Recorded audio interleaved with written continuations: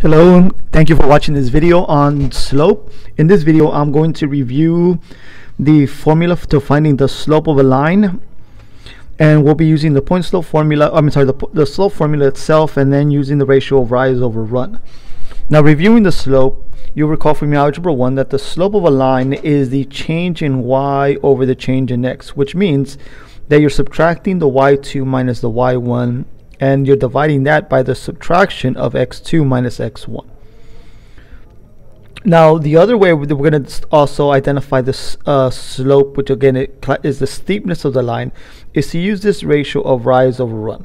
Now, this rise over run ratio only works if we're provided a graph, or it works best, not only, but it works best when we're provided a graph of the line where we can count how many units we go up and how many units we run down. Run to the right.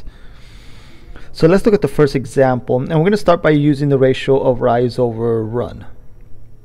On this first example here, to figure out the slope of the line, I'm going to use the letter M to represent the slope. So M is going to represent the slope, and we're going to get the ratio of rise over run. Well, here, to go from this point A to this point B, I'm simply going to draw a right triangle going vertically up to the height of where point B is, and then running to the right. Now, the way we're going to do this, we always want to get from the point on the left to the point on the right. So in this case, I would rise upwards and then go to the right. You can make a triangle going downwards, but it looks a little bit off because the ratio is rise over run. I want to look at that ratio, at that number first, how many units I actually rise.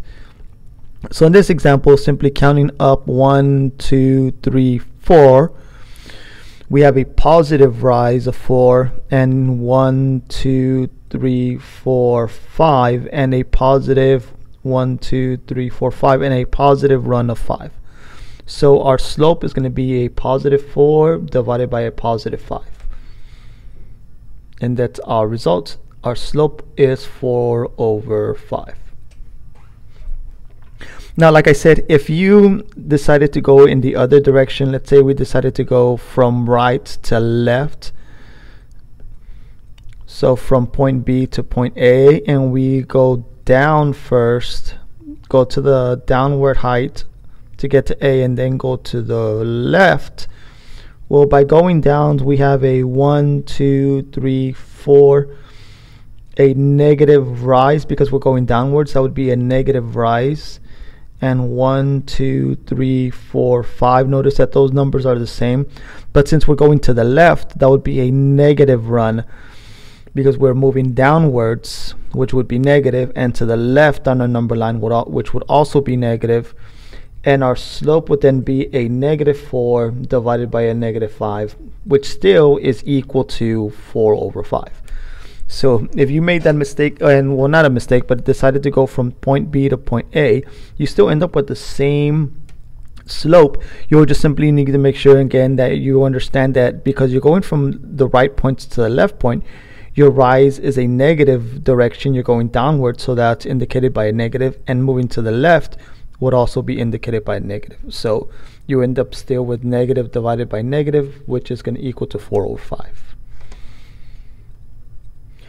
So moving on to the next example. On this example, again, we want to go from point P to point Q. And this one, again, I'm going to just simply do it from the left point to the right point. So from the left point to the right point, I would go down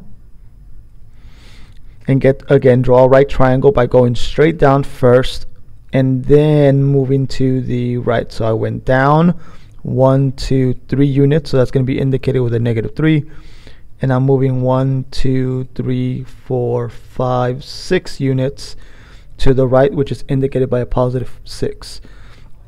So the slope of our line, which is the ratio of rise over run, would equal to negative 3 divided by positive 6. And on this case, you can actually simplify this. We didn't do this last time because we could not reduce it. We could divide both of these numbers by 2. They have a common factor of 3. I'm sorry, not 2, but 3.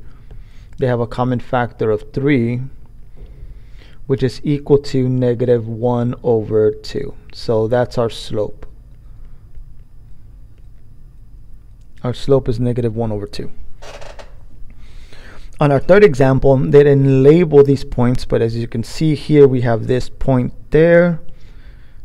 We'll call that point A. And now we have another point right there. We'll call that point B. And we want to again get the rise over the run. So from point A to point B, I first draw a vertical line. So I'm going up, and that's 1, 2, 3, 4. So I have a positive 4 rise. And to the right, that would be a positive direction. That's 1, 2, 3, 4, 5, 6, and 7. So a positive 7. So the slope of the line, which is again the rise over the run, is equal to the ratio of 4 divided by 7. And since this cannot be simplified, they do not have a common factor, my answer will stay as 4 over 7. Now let's look at examples where we're not given a graph and instead we're given a point or 2 points that make up the line. So very similarly, like these 2 points where we have an x and y coordinates, we're going to be actually provided what those x and y coordinates are, and we're going to identify the slope of the line by using again the change in y divided by the change in x, which means that we're doing this operation. We're subtracting the second y by the first y and the second x by the first x.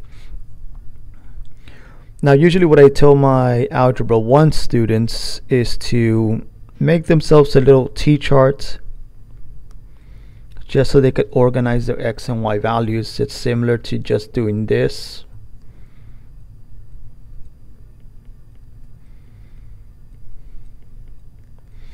But I like the t-chart because then I can just simply do the following, and it makes more sense for me visually, at least it gives me an idea visually that this is how I'm subtracting these sets.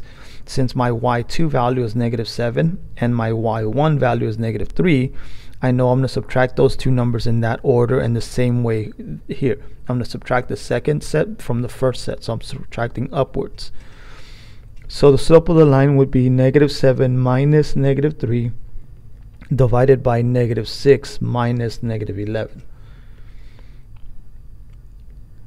And negative 7 minus negative 3 is equal to negative 4. And negative 6 minus negative 11 is equal to positive 5. And since this does not reduce, they do not have a common factor, that is the slope of my line. My line is negative 4 over 5. Which I could have just simply left it like that, but I like to put the negative sign in the middle right there, indicating that the whole fraction is negative.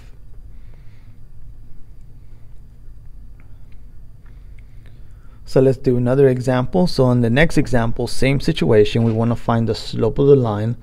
So we're going to get the change in y and divide it by the change in x, which means y2 minus y1 divided by x2 minus x1.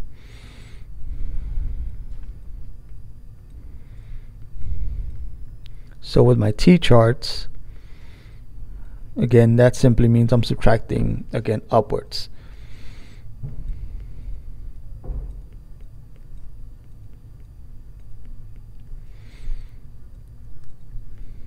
And as you see, my second y, my first y, so negative 1 minus 5, my second x, my first x, so 6 minus negative 2.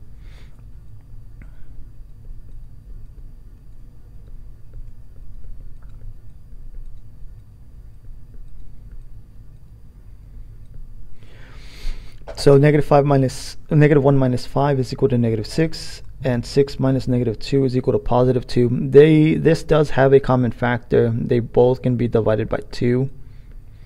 And reducing and dividing both of the numerator and the denominator by 2, we end up with negative still, but 3 over 2. So that's our slope. And example number 2, a little bit more of the same stuff. So we're going to subtract the y, so y2 minus y1, And let me label them. I'm not going to do the t-chart on this example. I'm just going to simply label them. Since I've shown you again the previous two, is the same concept. And we're going to do 9 minus 9. Well, 2 minus -4, that's equal to 6, and 9 minus 9 is equal to 0. Well, this is not possible to do. 6 divided by 0 cannot be done. So this is going to be an example where our slope is undefined. Now, even though we're not graphing this, what this means is that our line is a vertical line.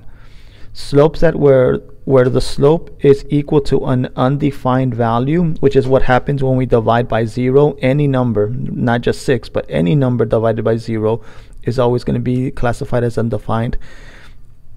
And the way that this line is going to look, if I draw myself my y-axis and my x-axis, the way that a line with an undefined slope looks like, it's simply going to be some type of vertical line. And for this one particularly, it's going to be a vertical line that goes through the points of 9, 2 and 9, -4. So the line will look like that. And for number 7, again, using the same formula as before, let me just label my x1, y1, x2, y2. I would subtract the y2 minus the y1, which is -3 minus -3, and the x2 minus the x1. -3 minus -3 is equal to 0, and 0 minus -7 is equal to 7. Now, with the 0 now on top, and 0 being divided by 7 or 8 or any number, that answer is always going to be 0. So the slope of this line is equal to 0. And well, what does that mean in terms of what the line looks like? And again, even if we are not really focusing on drawing the line in this lesson, just to give you an idea of what that means, is that if we have a line where our slope is equal to 0, we then have something that's perpendicular to this example here, to the previous one. So here we ended up with a vertical line. Here we're going to end up with something perpendicular to that. This is now going to be horizontal. And particularly, this thing is going to go through the following 2 points. It's going to go through 0, -7, -3, and it's going to look like this. And there's going to be a point where x is -7 and the y value is -3. And then there's going to be another point where x is equal to 0 and the y value is equal to -3. That point right there and that point right there. And because again there is no rise, notice again these things are horizontal, they're again at the same height, there is no rise. So if I write this over 1, our rise is 0, so we don't go up or down any direction, but we do run to the right 1 unit. And if I keep on following that pattern, keep on running to the right 1 unit, eventually I will end up from this point to that point right there, and thus creating a horizontal line.